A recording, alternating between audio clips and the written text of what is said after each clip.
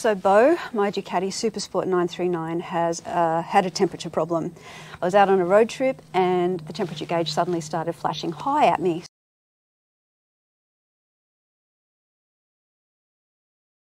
So I pulled over on the side of the road because Bo's temperature started flashing high.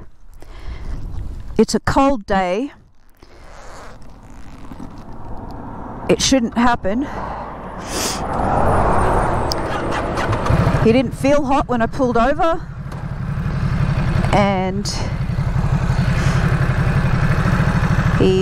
he's got all his coolant still in him, didn't lose any power, and even after just a couple of minutes of sitting on the side of the road, the temperature was only 71 degrees Celsius. So I have a feeling I've got a faulty temperature sender. Rode into the next town, had brunch for probably about 45 minutes, started the bike up again, and things seemed pretty normal, and they did for the rest of the day and into the next day. But then it started flashing high at me again. There's that high temperature flashing again, even though the bike's not hot. I've just stopped the bike, shut it off, turned it on again, and the temperature looked normal, but as soon as I've taken off again, it was fluctuating between low and 45, and now it's back flashing high at me.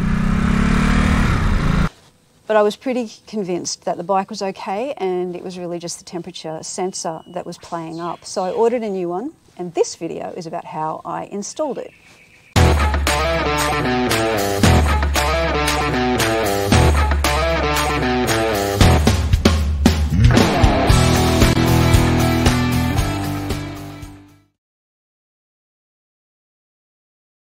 The temperature sensor for a Ducati SuperSport 939 is part number 55243442A. I think I paid about 75 Australian dollars for this one.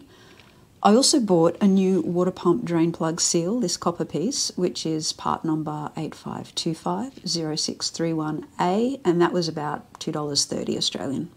The workshop manual for the SuperSport calls for Loctite 510 for the sensor thread, and I couldn't find anything else that I could use instead, so I just bit the bullet. I bought this massive tube, which was the only size I could find. I think it was about $50 too, but with all the work Scotty and I do on engines for cars and motorcycles, I'm hoping we'll get to use it again. For tools, I used Allen keys, 4mm mostly, but I have a couple of bolts on my fairing that were 3mm. Because both fairings need to be removed to more easily see the level in the coolant overflow reservoir on the right, and then on the left to get access to the temperature sensor. Needle nose pliers for clips, a ratchet with a 10mm socket for removing the battery, a torque wrench for the water pump drain plug and the temperature sensor, but I later worked out I didn't have a snowflake's chance in hell of getting a torque wrench into the sensor. And a brand new clean container for coolant, since the coolant was new and I reused it. Importantly, also, for me at least, a homemade cold brew coffee and a protein bar.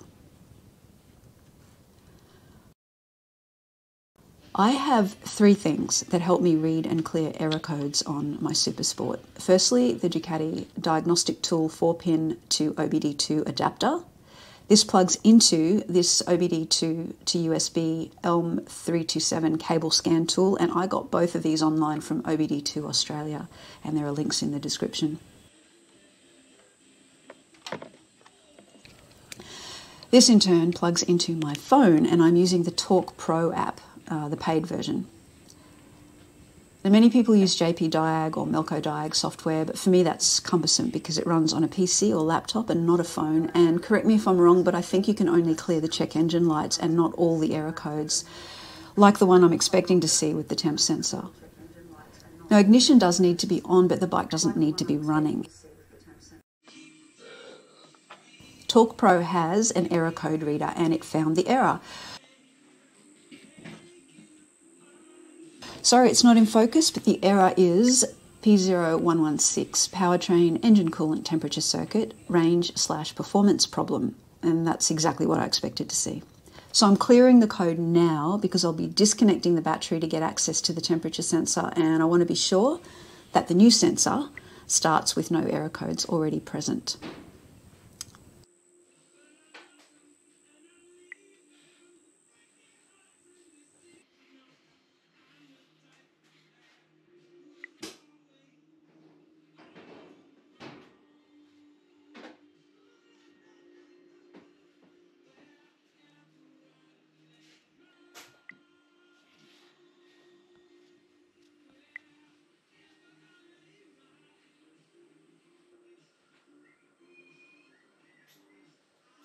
So, all cleared.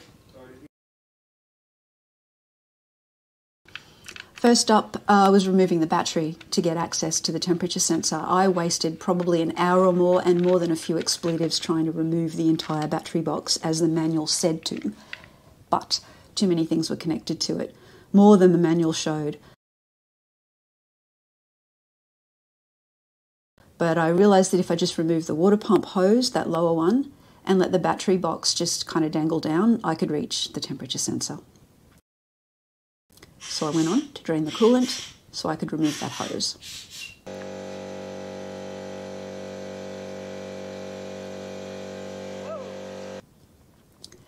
Clearly, Bo does not have a prostate problem. I only lost a bit of coolant and I just topped up with distilled water when I refilled it. The water pump drain plug got that new copper seal.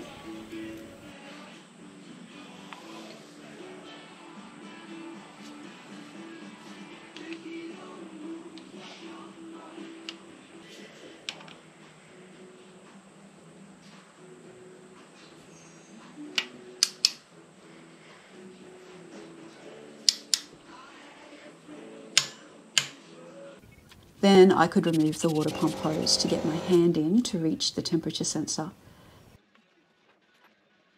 The sensor is screwed into the water union that I think is somewhere between the horizontal cylinder head and the thermostat, or thermo switch as the parts diagram says. Now, because I couldn't see in there, it took me a bit to work out what clip style was holding the connector to the sensor, but I figured it out and then it came off. I did pull the connector out to check it over and make sure there was still enough grease in there. Apparently, some kind of electrical connector grease, I guess. So also add a 19mm spanner to your tool list to get the sensor out.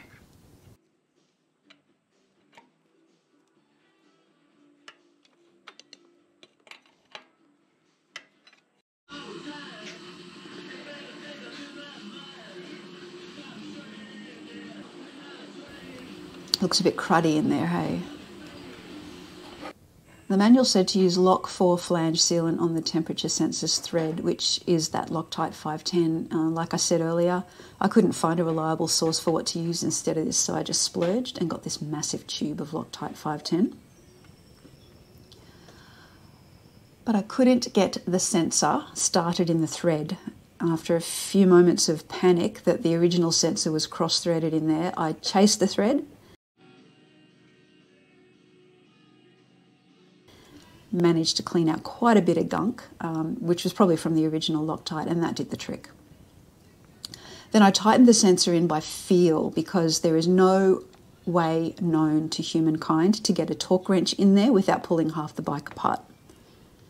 I had paid attention to the force that it took to get the old sensor unscrewed, which I thought felt, well, not loose, but certainly not as tight as the 23 Newton meters that the workshop manual says. Anyway, the old sensor didn't leak at whatever light torque it had been done up to, so I'm pretty confident I lent on the new one enough.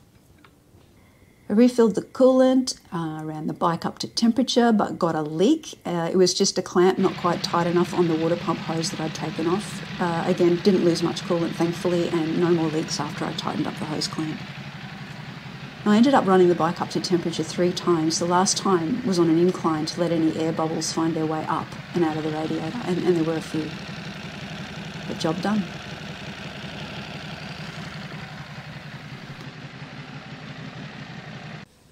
I've just come back from a test ride and everything seems fine. No more coolant leaks, and the temperature is behaving very normally like I would expect it to. I stopped halfway in a car park and let the bike heat all the way up until the thermo fans came on, and it cooled right back down again too. So I think he's fixed. I'm going to put him back together again. I hope the video has helped you. If you're in the same situation, thank you for watching. See you next time.